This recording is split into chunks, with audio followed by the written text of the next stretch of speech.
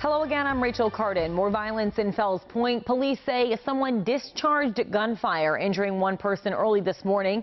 It comes after a previously violent weekend in which 3 people were shot and multiple fights broke out. WJZ is live in Fells Point tonight. Rachel Menitoff explains why business owners say their concerns continue to go unanswered. Rachel. Rachel, all weekend long, there has been a heightened police presence here, and many streets like this one are blocked off by these barriers. But businesses we're hearing from say they don't think this is the solution, and they're concerned that this is actually hurting the problem rather than helping.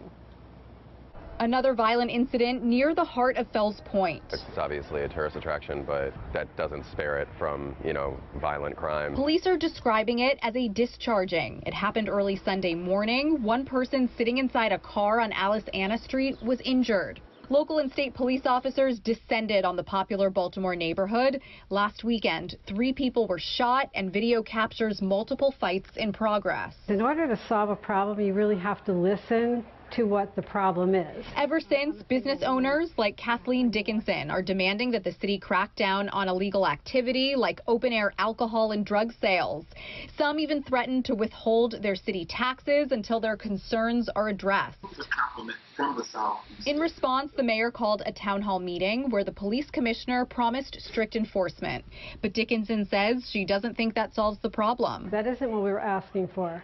We are asking for the police to be able to enforce the ordinances that are already in place, to enforce the parking violations that are going on, and to respond to what we were asking, and that's not what we got. She and other businesses are also critical of Mayor Brandon Scott, who didn't attend this week's meeting. I was at a previously scheduled community meeting that has been on my calendar for weeks. For people who call Fells Point home, Sunday's violence proves there is much more work to be done. The issues that lead to violent crime in the city haven't been solved and are kind of proliferating. And police haven't released any more details about this morning's shooting or any more information about a potential suspect. We're live in Fells Point tonight. I'm Rachel Menitoff for WJZ.